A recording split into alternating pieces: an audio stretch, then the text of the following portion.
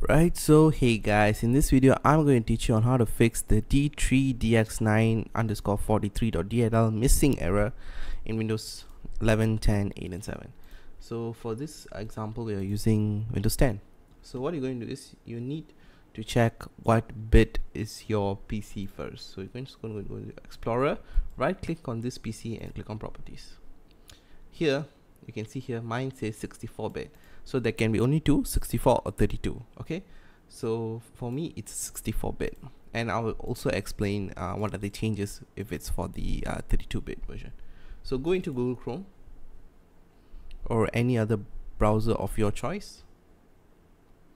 Okay, and then we are going to search for D3DX9_43.dll. Okay, and then you can see dll-files.com. I'm going to click on that. Okay, so here, scroll down, you can see the 64-bit version and 32-bit version. If your computer just now said 32-bit, go for the 32-bit. If not, go for the 64-bit. Okay, so for me it's 64-bit, so I'm going to download the 64-bit. Close out of the advertisement, and you can see it's downloading. Give it a sec. There's totally a lot of advertisements on this page, guys, so bear with me. Okay, you can see that the file is downloaded, so you can close off. I'm going to open the WinRAR. Okay, and we are going to extract this file to the desktop.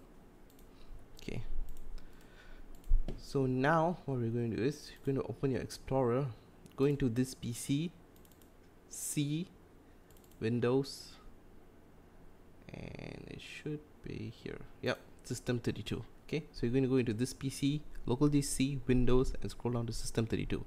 What you're going to do is you're going to open the folder, and you're going to drag this and just drop. As you can see there, it says move to System 32. So drag it to an empty space. Don't put it in folders, just drag it to the empty space and paste it there, and say yes, just say continue.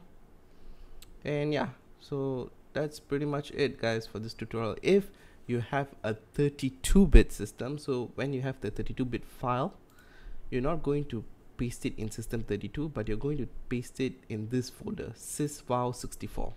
So just paste it here, and yeah, basically that's the difference between 64-bit and 32-bit to fix the D3DX9_43.dll error. So that's all for this video, guys, and I hope it helps. So thanks for watching.